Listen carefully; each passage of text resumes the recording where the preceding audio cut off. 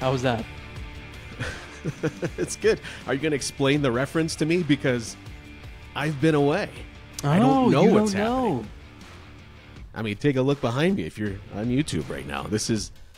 You made the joke. I'm not in my studio right now. So Flo is, at least what Stephen Vogt calls Estevan Florial.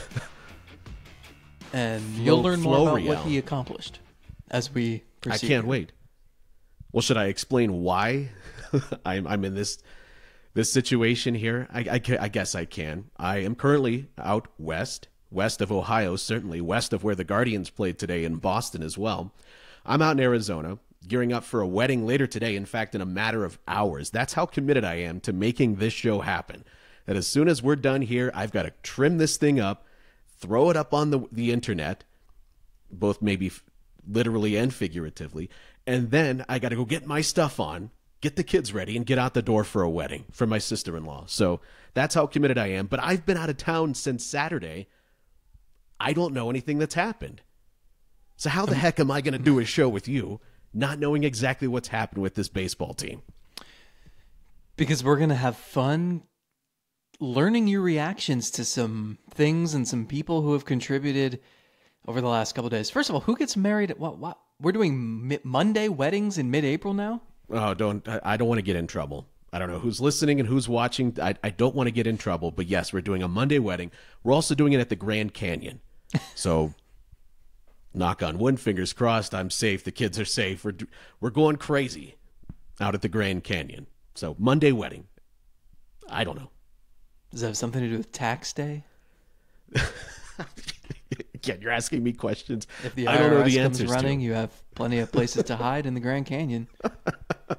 I don't know. I'm not going to try to guess. It's sort of like the theme of this show. I don't know what happened, but I am going to try to guess, and I'm going to have some reactions based on what you tell me. I do know the record.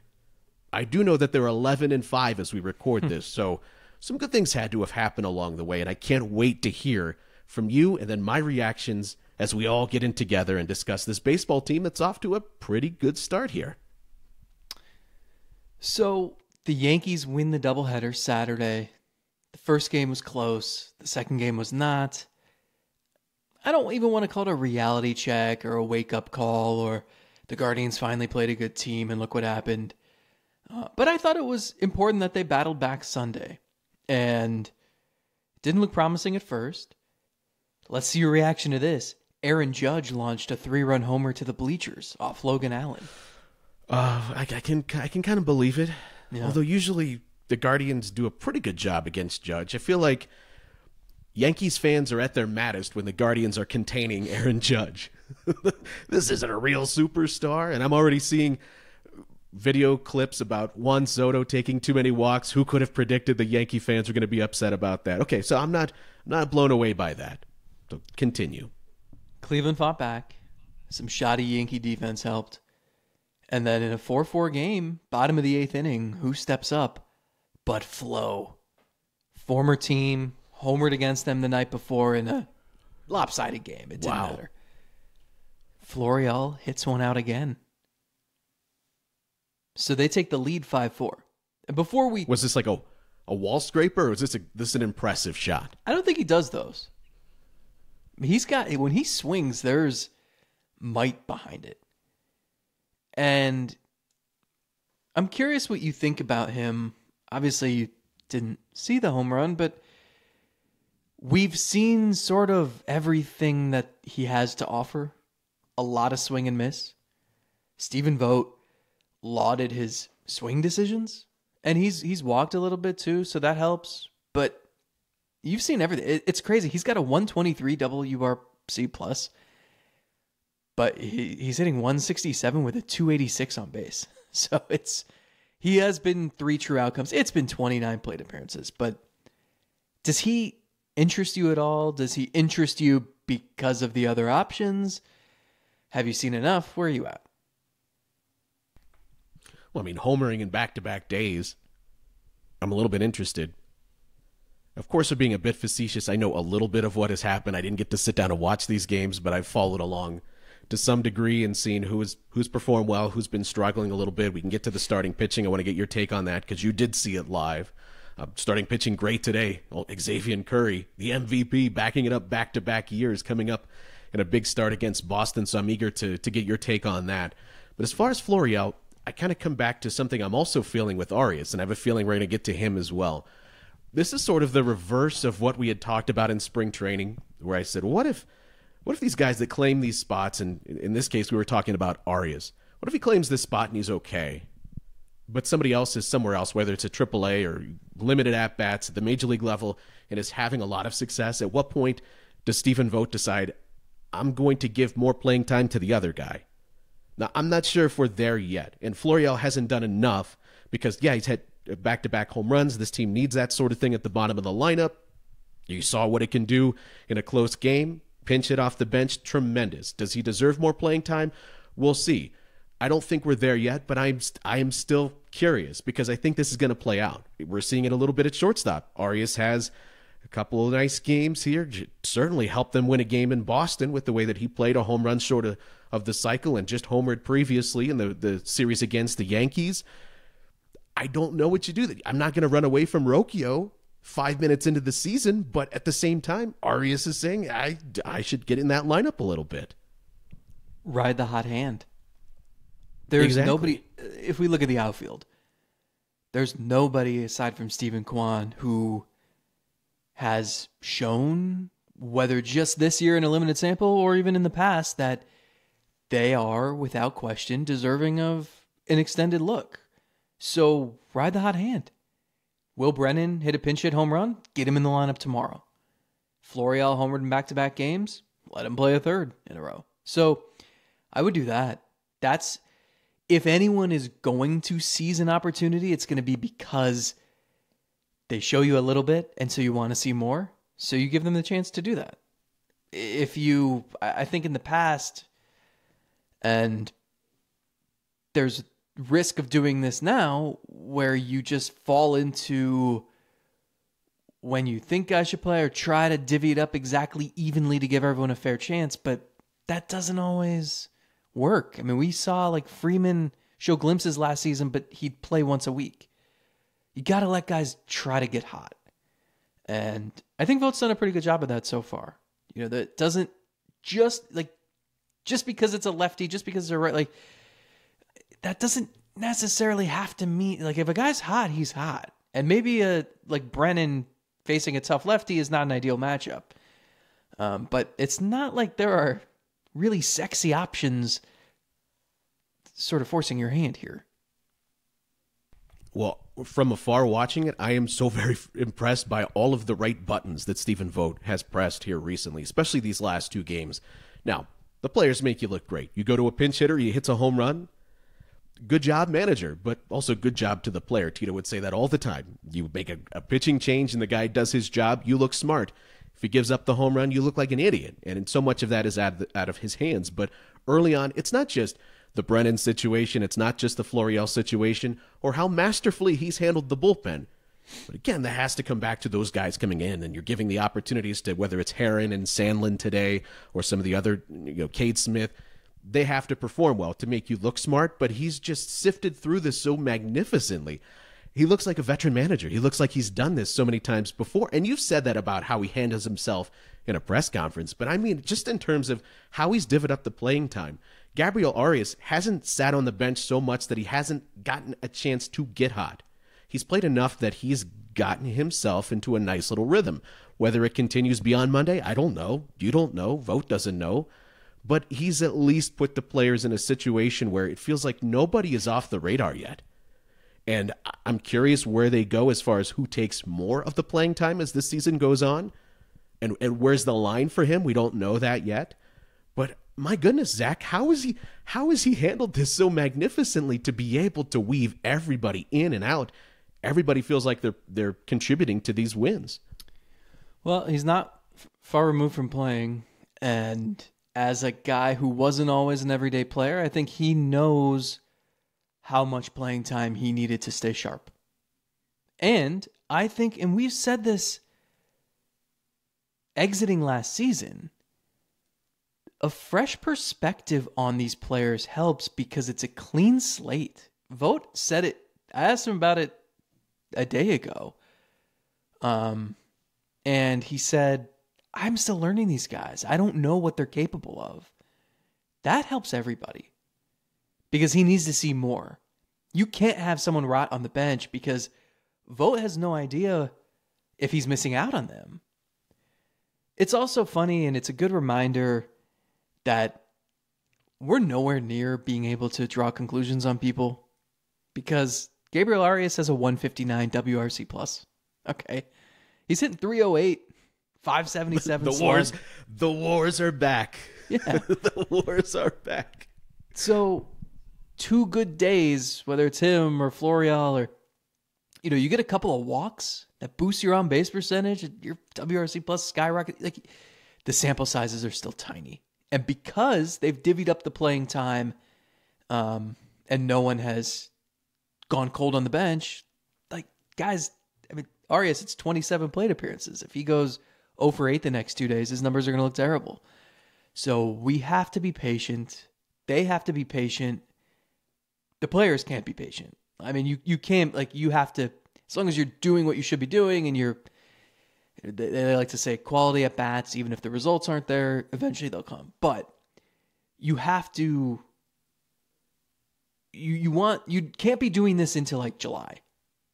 You have to get some answers at some point. So the players, it's on them to prove themselves and for someone to take it and run with it. Because there are also people waiting at AAA who will eventually be ready for an opportunity too.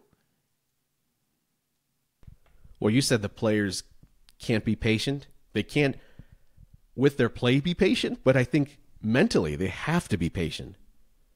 Look at Tyler Freeman. We've given him lots of credit. I want to give him his flowers for the job he's done defensively in center field, but the numbers haven't been there. Partially fueled by some bad luck early. If you looked at just the process statistics below the surface, you would have saw, even as recently as a few days ago, a guy that was still doing things right, still hitting the ball the way that he needed to have success. He just wasn't having it. Lately, that's drifted here in the past couple of games. But again, that goes back to your point, what you're saying.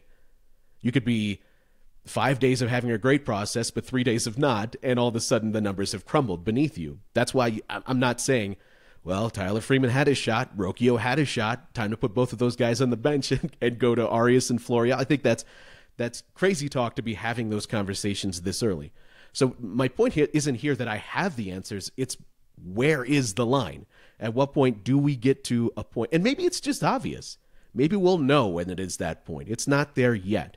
And I want to give Freeman the opportunity to get his feet on the ground a little bit. I don't want him to be in a position where even if he's not having the success, that he's in panic mode, looking over his shoulder, not that he's going to lose his big league spot, but he might lose his plate appearances if Florial keeps hitting jacks at the right time, or Brennan keeps showing up and hitting well-timed dingers, or just introducing a little bit more power. Brennan's numbers aren't great overall either, but when you're talking about a couple of weeks into the season, one big outcome completely changes sometimes how you feel about a certain individual. So I don't know. I know you're not saying you know either, but it's just, to me, as we're watching this manager go through this for the first time, yeah, he knows as a player what it feels like to get going, and I was impressed that you saw both of the names in the lineup today, Arias and Florial. I love that. Keep those bats in the lineup after they have a good moment the day before. Let them try to build some momentum, because you don't want, as a manager, you don't want to get in the way of that momentum being built. So I was so happy when I looked at that lineup card and saw both Florial and Arias in that lineup. See if they can build on something. If they can't, then you will have removed you being the hurdle. That'll be because of them, not because of you. So Florial hits a home run. Clase comes in for the save. Will Brennan takes a tough route to a line drive. Difficult to say what he could have done differently. Was the wind at play there? I know I'd seen some comments on that. Yeah. It's one of those where it's just, I don't know. Maybe, could be on Clase to just not give up such loud contact, I guess. Anyway, we go to extras. Yankees take a 7-5 lead. and threatening for more. Now, if I told you there was going to be a super impressive double play that would end the Yankees' rally, knowing who this team employs defensively, who would you guess would have been involved? Well, they've got a great defender at second base. Andres Gimenez probably has to be involved. Rocchio has made some spectacular plays already. Turned a tremendous double play earlier, whatever point last week it was. I'm like you when you're out in spring training. I've lost any semblance of what time is. But we've seen Rocchio have some tremendous defensive plays. Maybe not all the time, but some. Arias, when he's in there for Jose, I think he's certainly capable of having a great play at third base. At third base. So I don't know. Any of those feel like that would be a good starting point, I think. You know the Captain Crunch Berries cereal with the oops all berries, and everyone's made the jokes, oops all shortstops? Yeah. But this time it's oops all catchers. How about David Fry to Bo Naylor, back to David Fry for your 3-2-3 twin killing to end the inning, end the scoring threat, keep it a 2-run game, and no one is prouder than Stephen Vogt, another former catcher, as Fry scooped up a chopper to him, threw it to the plate. Bo Naylor applies a tag, spins around, fires it back to first. Alex Verdugo might not have been hustling down the line to the best of his abilities, but what a key double play. Oh, what is this? Is this talking Yanks? What are we doing? We throwing him under the bus. That's how that works. Okay, so from your perspective, do you think the fact that Fry also has to think like a catcher, not all the time, but has to me, you get a ball as a first baseman, I'm thinking as close to the bag as he was. Take the first out, and then you're going to try to grab that runner at the plate, right? Is it because he is thinking so far ahead that he's even before the play has started? I know they try to train everybody. From a young age, you're thinking, the ball's hit to you, you want to know where you're going to go with that ball. But for him to have the peace and presence of mind to catch it, but not go for the out and make a great throw, and also being a catcher, know where you want that ball if you're going to receive the throw so you can make that tag and try to get the guy. But also, then the return throw to get it off as quick as that happened. Maybe this only happens if there are catchers involved, because then on the back end, you took another impressive scoop by Fry to complete it just like you would as a catcher trying to get a ball in the dirt. So that's been the plan all along, right? That's why you won so many catchers on the field. So they're always thinking, they're always smart. They're into every single play.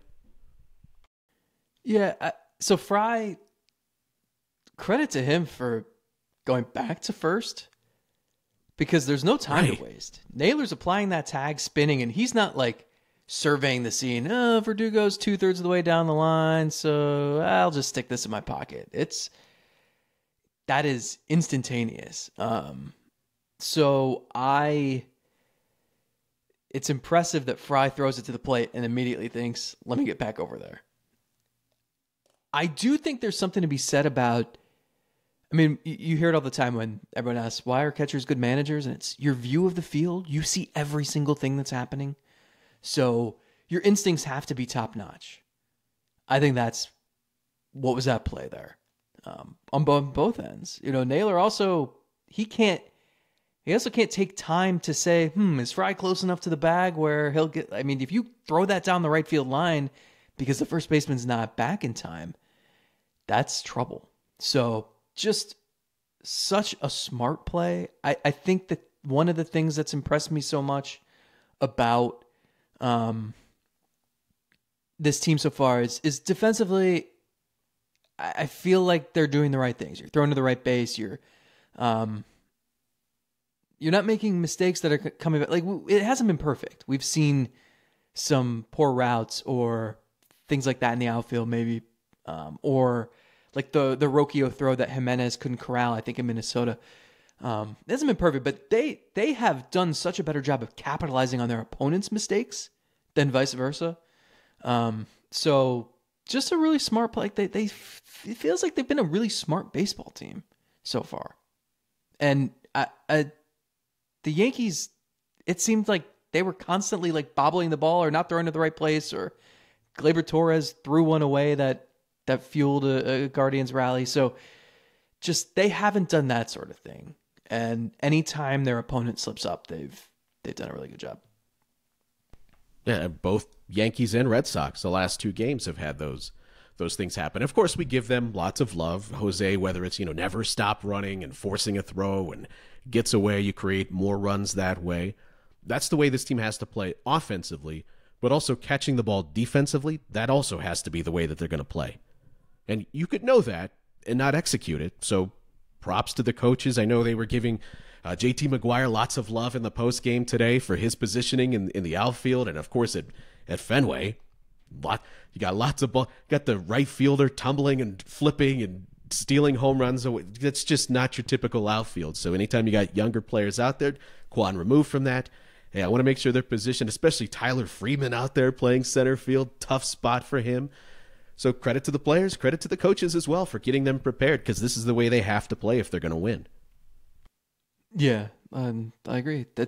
They did play that way in 2022, so key to do that again. And another thing that has helped this team, you think about the last 5 games of that homestand, they fell behind in every one by at least 3 runs to start. A couple of them were 5-0. And they fought back. 2 of them they pulled out. So all in all, they've shown some fight.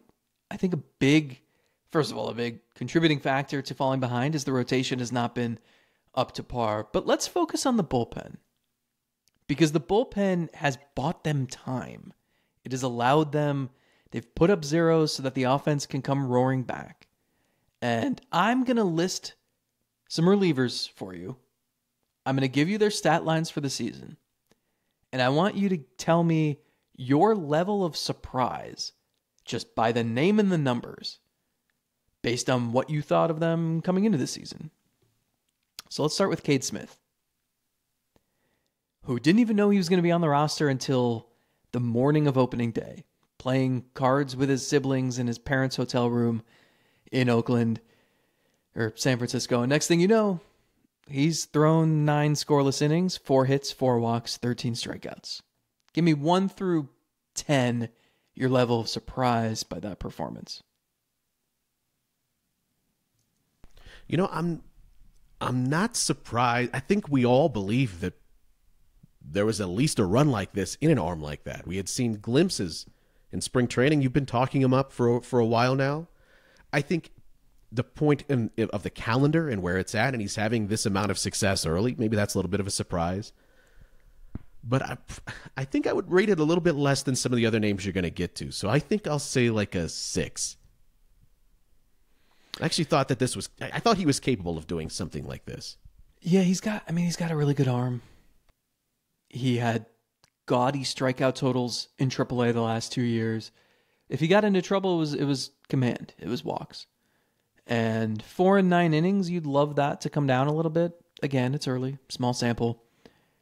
But to start your career like that, when it was expected that you were going to be a guy who bounced between AAA and the majors this year, that's a great start.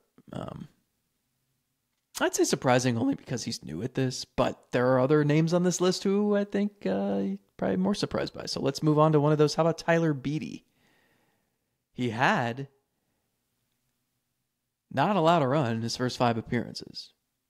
Now he's 3 earned runs, 5 hits, 4 walks in 8 innings. So the ERA is 3.38. But that's how about the fact that he's pitched the 8th inning?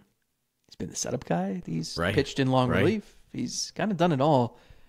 And again, a guy who made the team because other people were sick or injured. So what do you make of Tyler Beede? I mean, the fact that he's already helped you win a couple of games is extremely surprising to me. So I'd put that at like an 8. That would probably be closer to perfect, up near a 10, if he didn't run into some troubles in his most recent outings. Do you have some bad luck at one point in one of his outings? Some of the runs. And I've been watching mostly through game day, so I can't watch everything that's happened. In play, run. Exactly. It looks like a rocket in the box score. No idea. But I'll say it's an 8. The fact that he's already come up big for you a couple of times, I never would have guessed that 3 weeks ago heading into the season that we were going to even see one game where he was going to help you win like that. How about Tim Herron? 2 scoreless innings on Monday. 1 run on 2 hits in 8 2/3 this season. He's the only lefty in the pen. He had a pretty good handle. He was going to make it by, when Hentges went down, I would say. And it's gotten to the point where, again, Hentges is coming back soon. There will be some decisions to make, and he's put himself in a spot where it's really hard to choose him as someone who needs to go down to AAA. Where do you put him 1 through 10 in terms of surprise? I think I would put him at a 7. Because we had seen glimpses, and we know he has the stuff, but sometimes, even last year, I think there were references of him just, maybe not as far as to say he was pitching scared, but he was at least not letting the stuff just play in the middle of the zone the way that the coaches believe that he can. I think you've even brought up the fact that at times Carl Willis has said, just throw strikes because your stuff is electric. And he's such an interesting case where he can reach 95, 96, 97, but he doesn't always utilize that. It's a lot of breaking stuff, and I know that's probably his more lethal stuff, and maybe the things he believes he has more confidence in. But I think an arm like that is building confidence, I like that because he already has the stuff, but it's just a belief in yourself to know, even if I miss, if I'm trying to go like to hit the back leg on a slider or something like that, at breaking ball, and I miss my spot, I'm still good enough, and my other stuff has set it up well enough that if I make a mistake, it's not going to be game over. And so I'm excited because he's gone from someone he's just keeping the spot warm to now you can trust this guy. Maybe not in the closest of all ball games, but you got some tough lefties coming up, or a day like today where it's beneficial for your bullpen to not always have to run through all the same names every single time out. And I can hand him the ball, and he's going to protect the lead, whether it's 2 runs or 6. That's tremendous. So I'm very pleased with what we've seen so far.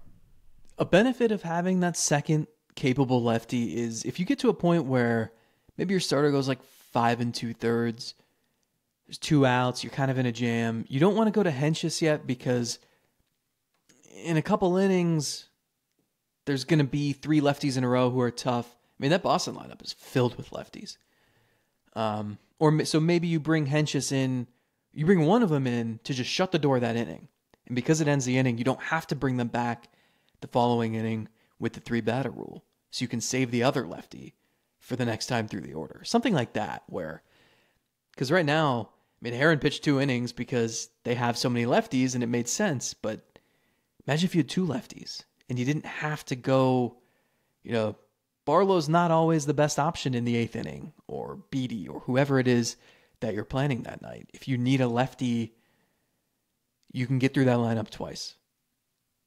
And if Herron's pitching well, him and Hentges together, like that's 2 lefties with big breaking balls and 97-mile-an-hour heat. That's pretty fun. Like it a lot. It feels like Vogt has a lot of ways to attack opposing teams right now coming out of the bullpen. Now, as we said, the credit goes to the pitchers because they're making that possible. But I love that in the Yankee game, he goes to Barlow, but probably matchup-wise, instead of a guy that's that's trying to be around the zone and looking for some soft contact, he goes to power. He tries to get some swing and miss into the game going to Gaddis.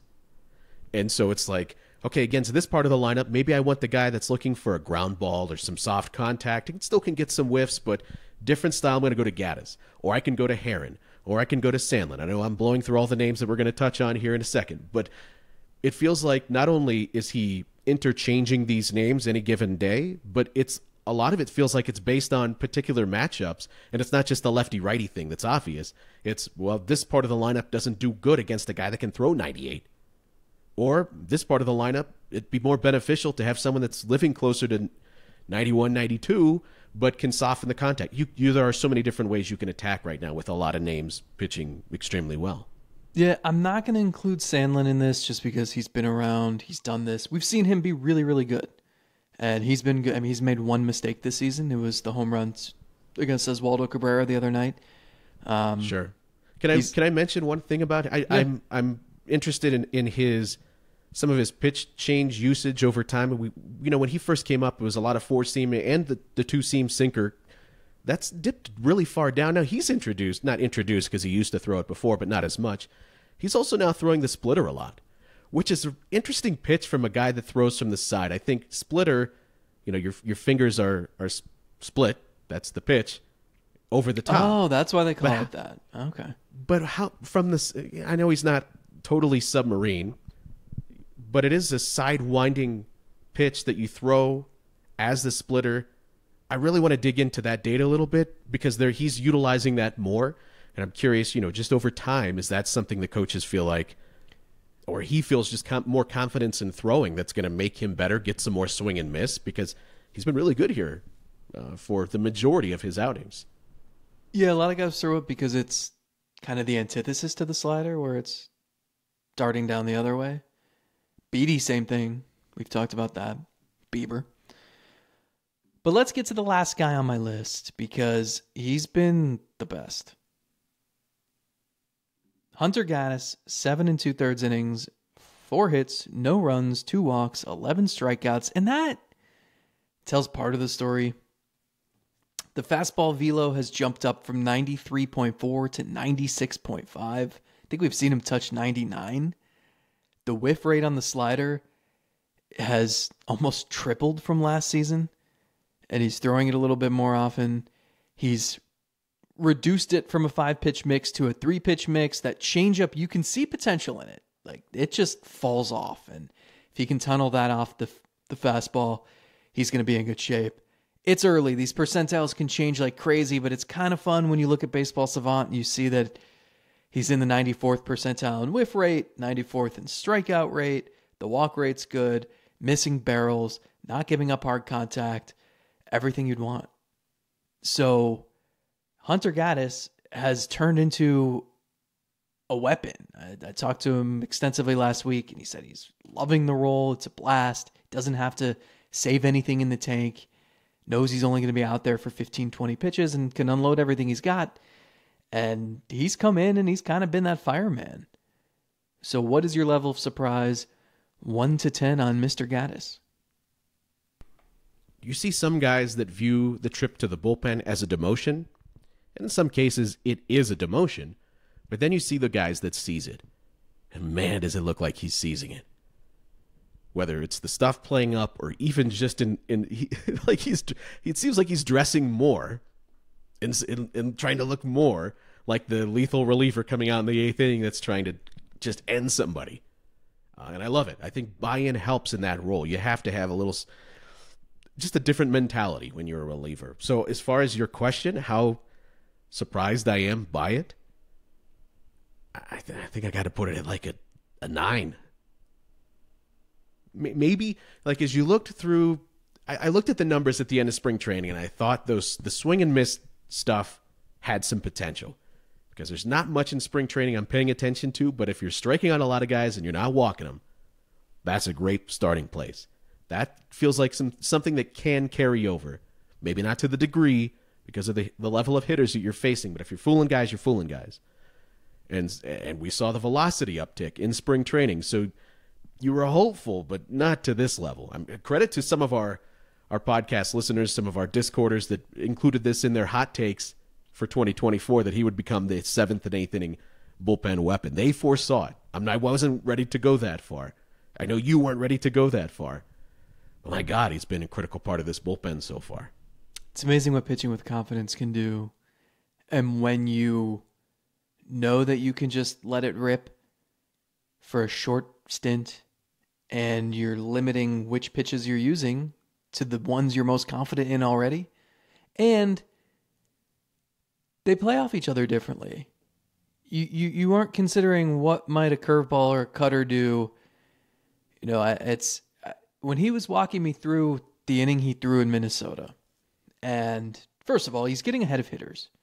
And when he's had an account 0-1 and the hitter just saw a first pitch slider, think about all the different things he could do and all the things that the hitter has to think about. You're going to chase a changeup? You're going to wait for him to throw a 97-mile-an-hour fastball and then throw the changeup off of that, and then you're probably going to chase it. I mean, it's just an interesting profile, and it's cool when you see someone. I mean, like the way Tyler Freeman has embraced center field, he's having a blast. Like he'll go play infield if you need him to. He'd also probably love if he never played shortstop again and could just run in the outfield for the rest of eternity. He's having so much fun out there. It's cool to see guys, whether it's out of necessity or not, just take to a new task and thrive in it. And I think with Gaddis, like, you have to enjoy that, don't you? Like, if you're pouting, if you're pissed that you got moved to the bullpen, I don't know if it's going to work. Maybe you'll be so mad you'll throw 99 miles an hour every pitch, but I don't know that you're going to be in the right mindset to succeed. Coming up the next inning, Chernoff, Antonetti, and Vogt. I'm going to strike them all out. Really pissed off at those guys. Yeah, I think that's what I'm sort of talking about. When you have a guy that just embraces it, and the really good managers and coaches find a way to give the player, even if you're taking them away from something they've done forever, give them something they can take ownership of. And I love when the player runs with that. And for a while, I didn't know if Gabriel Arias would be capable of doing that. But it does feel like over time, he's... Okay, I'm not the starting shortstop right now, but where it is in the past, maybe that would have been a problem for him. He hasn't let that stop him from helping the team, going and playing all these different positions and giving Vogt the opportunity to move to third base, to first base, to right field in some of these games, and Fry going from catcher to first base to catcher to... I mean, that's incredible. And I think by giving the players something that they can take ownership of and say, okay, you're not the starting whatever, but in the case of Florial, guy, I need you. You are my saving grace coming off the bench right now. And we hope that this blossoms into more, but stay ready because you are my dude. Late in the game, I need a run. There's nobody on base. I am turning to you. Does it work all the time? Of course not. Of course it doesn't. But it's nice when you see that sort of thing happen where the coaches present the players with something and then they take it and they say, this role is mine. No one's taking that away from me. It maybe becomes more, but I'm going to be the best I can be in this given role. Can you spell Strzelecki? I couldn't even say his name the last show we had. I was just like, that dude they brought up. Well, he went back to that AAA guy to clear a spot for Xavier Curry, who pitched brilliantly on Monday. Ben Lively will start Wednesday. Now, that's necessary because of the doubleheader, because of the rainout. So Carrasco will go Thursday on regular rest. Tristan McKenzie would presumably go Friday. But you need a sixth guy in the rotation for one turn. I don't know what's going to happen after that. There are two questions here. One, who do you send down to make room for Lively? Because sure, yeah, I'm going to answer that. There's nobody in the bullpen who is an obvious candidate. I mean, people are probably going to say Eli Morgan. I guess if you have to pick somebody, he might be the guy, but he hasn't been terrible. And in a lot of bullpens, he wouldn't be the guy. Yeah. And then the question is, Lively Wednesday, Carrasco Thursday. Lively's out of options. 6 guys in the rotation. Who's the odd man out? Right. Once you go to Lively, that's it. He's here. There's no sending him elsewhere unless for some reason he's hurt or something like that. I don't know. And I think adding to the complication here is, I mean, everybody has been plagued by the walks to some degree. When Carrasco bobs and weaves his way through it, you go, hell of a job. That's amazing. You walked 4 or 5 guys. You still found a way to give us a chance to win. You are spectacular. But when I see Tristan McKenzie do that, I go, uh-oh. Carrasco doing that at his age, I'm not counting on you. I feel like everything you've given me is just a bonus. But there's a reason why Tristan won that competition, that bracket, and you said he was the most important player. Well, he hasn't pitched like that so far. And every outing I'm finding something else that I'm a little I'm a little curious to see what happens next with it, whether it's the command, whether it's the velocity. I know you're not saying this. I'm not saying that look, what we're seeing here is just what he's going to be for the entire season. But right now, if it continues, what do you do with him? Because that's going to hurt you at some point. The bullpen's been fine to this point, but between Carrasco and what McKenzie's doing, and now you have Lively coming back, and you had Curry pitch amazingly on a pitch count in Boston to do that. It's tremendous. I don't know what you do. I really don't know what you do. Problem is you don't have anybody who can give you length. Curry and Lively are coming off 2 start rehab assignments. Carrasco has 12 and 2/3 innings in 3 starts. McKenzie has 13 innings in 3 starts. Bybee has 13 and 2/3 innings in 3 starts. Logan Allen's the only one averaging 5 innings a start. Yeah, Tristan's got 12 walks and 5 strikeouts. That's an alarming ratio. And he says he's healthy, no pain. He's not too concerned about the velocity. We've seen flashes of the 92 that you want to see at minimum, but it hasn't been consistent. And he hasn't pitched deep enough into a game to prove that he can hold it. So, I don't know, because I don't think an IL stint does him any good. If you're feeling pain, if you're in discomfort, sure. But I don't think that's what this is. He needs reps. Yeah. That's what he needs more than anything else is reps. I mean, is there a scenario where they could sell him? Go down to AAA and get your reps. I mean, he'll face the A's this weekend. That's the same thing, right? Oh, my goodness. I mean, that feels far-fetched. But this is kind of going back to the same thing we said about the position plays. There is a line. We're not there yet. I don't think we're anywhere close to there yet. But there is a line where you have to ask yourself a really tough question and you have to make a tough decision. But now, maybe Ben Lively comes up here and you see him a couple of times and he's getting knocked around and, okay, well, I'm not really concerned about that right now. But for Curry to come up and do that, I'll take that over a guy that comes up and walks 5 guys and I'm dipping into my bullpen in the 4th inning. So I don't know. Like so many things, we don't have the answer because we're so new into this Vogt leadership and a little bit of an organizational transition. We don't know how they're going to react to everything.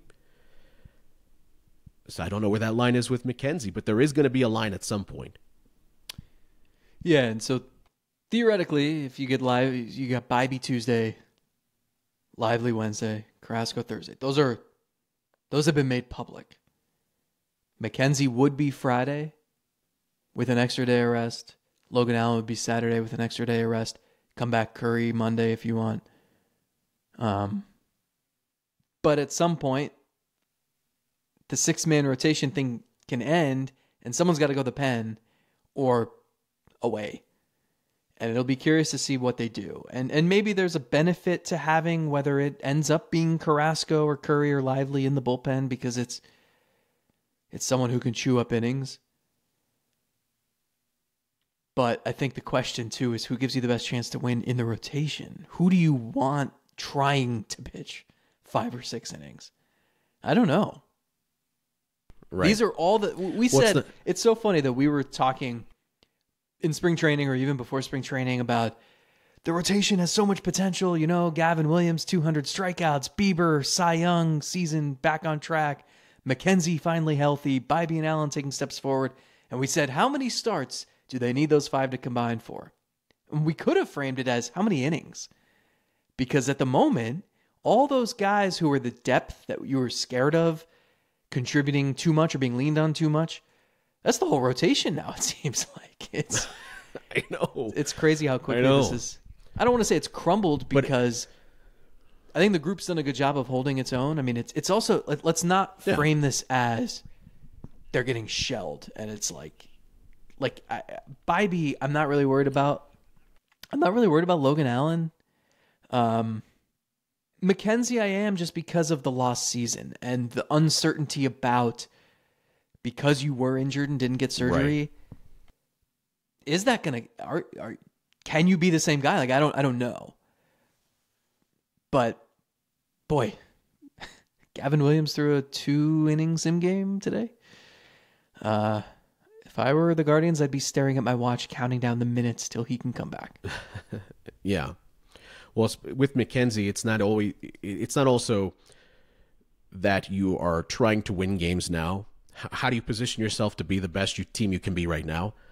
But because we know how important Tristan McKenzie is, that's not the only question in mind. It's how do you get McKenzie back to being McKenzie? And even if it's not Tristan McKenzie of 2022, how do I get Tristan McKenzie to be capable, handing him the ball every fifth day, giving me a chance to win Tristan McKenzie? And it's not going to be from not giving him the reps. It's not going to be from running away from him. He also has to be able to pitch deep into games to get enough stamina in the arm to make it through the entire. Because it's not going to help him if he's getting removed in the 3 1/3 innings every single start. He needs to pitch deep so that he can build up the stamina that every pitcher does over the course of the season. So it's not an easy conversation. Thankfully, the bullpen has been tremendous, and that's helped lift it. For all of the shortcomings in the rotation not pitching like we think they're fully capable of, to be at 11-5, having lost Bieber, McKenzie not pitching like McKenzie, Carrasco bobbing and weaving his way through outings. I mean, that's incredible. Usually this goes the other way. We're so used to them being like 23-27 in late May and trying to figure it out and thinking, well, if they just get this fixed, I think they can play better. And now it's, I don't want to say you've stockpiled some house money, but you have gotten off to a good enough start where you bought yourself some time to figure some things out and bought yourself some time to learn about the position players who you're trying to learn about. I think it could be a lot worse. I think is the way I would frame it. And I think a lot of that goes to the manager. I mean, I don't want to credit too much because it does boil down to the players, but it does seem like he's pulled the right levers. Yeah, so far. Quite a bit. And I think it'll be something worth monitoring moving forward. You're going to make the right decisions in terms of who needs to pitch when. And we'll see what happens. But I just, the impressive part to me is we just went through the relievers. If 2 of those 4 guys, or throw Sandlin in, like if Cade Smith and Hunter Gaddis pitched the way you'd expect them to, maybe for a rookie and a guy who was a failed starter, I don't think you're talking about 11-5. The bullpen has done such a good job picking up the rotation that it buys the rotation time to get healthy. And the offense has done just enough to keep them afloat. And a lot of times staying afloat is 500. In this case, it's 11-5. Yeah, incredible. Taking a lot of early adversity and people we didn't know how they were going to respond and gotten a lot of good answers out of them so far. The hope is that as some of the guys that you do count on start to realize their actual levels, then the other guys drift off a little bit and it all evens out and you still continue to be a good team. But not a lot to complain about through an 11-5 start, I would say. You got any like Thursday morning weddings this week or anything? Or are we going to do a Patreon episode later in the week? Oh, well, I'll be back Wednesday evening, so hopefully we're back to a normal-ish schedule coming up at Patreon. So I'm watching, as we wrap things up, I'm watching Cutter Crawford throw an abundance of cutters. I think, of course, that makes total sense. It's the opposite of Homer Bailey being a pitcher named Homer. How about T.J. Antone of the Reds just undergoing his 3rd Tommy John surgery? Oh, my gosh. I mean, is that perfect or what? So far, I've avoided it. I was reminded of when we would play Hardball Dynasty, you would have, the names are drawn from the Baseball Reference encyclopedia.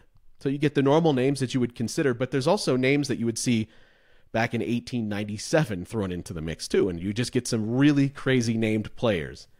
But you would also get guys that are examples. Who were your favorite first names? Sox? Banana. Yeah. Sox is the first one. Banana, yeah. You would always get the guy that was like Speedy Thompson, and you'd go to his speed, and he would have a speed of 5 out of 100. You're thinking, what? How is that possible?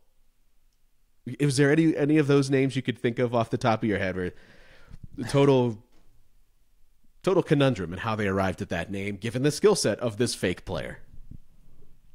No, none of the names. It was just there would be guys who would be a 99 in speed, but their range would be like 3. How are you covering no ground when you're an Olympic sprinter? We've seen guys that are really quick but take terrible routes to the ball, right? True. I don't know. Well, thanks for making this work, dude. Don't fall in the Grand Canyon. I'm gonna go to the Grand Canyon now. Is the wedding like on a cliff? Yes. Cool on views. a cliff overlooking the Grand Canyon. Is that why they had to do it on a Monday afternoon so it wouldn't be crowded?